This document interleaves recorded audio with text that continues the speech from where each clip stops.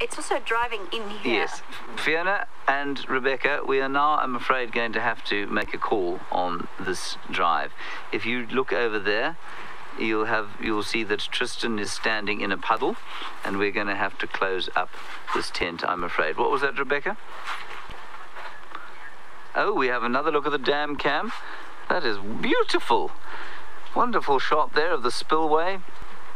Bit of erosion, that's quite nice. No doubt going to get worse during the course of this drive. And I'm afraid, everybody, we're going to have to close this up. It would be very nice to carry on, but I'm afraid in this weather it's not going to be possible. The tent is now starting to flood. Thank you for joining us for this remarkably astounding game drive that we've been on. Action-packed, full of interesting things, lots of rain. We are going to do our best to be with you this afternoon. No guarantees, but hopefully, well, definitely by Saturday this weather would have cleared, so we'll be completely back to normal by then. We'll keep you posted as to what's going on.